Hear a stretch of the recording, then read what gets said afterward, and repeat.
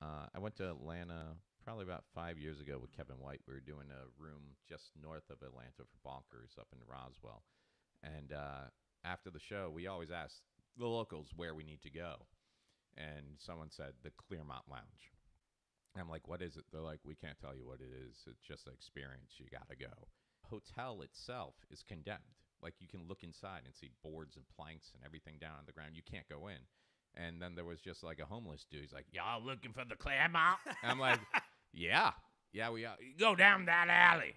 And we walk inside, and it's like it's supposed to be a strip club. Okay. But it's like their slogan is where strippers go to die. I want to go. It is the most, you can't close your eyes in there. But they're like, there's a girl named Barbie, and she crushes beer cans with her breasts. And you're just thinking to yourself, man, that must be a good-looking blonde with like triple D's and everything else. It was a midget Tina Turner. She had to be 75, and she had those pancake flappy National Geographic. And the way she would crush the beer can, there was no sexiness about it. She put a beer can on the table, lift the flapjack up, and just let gravity take its toll.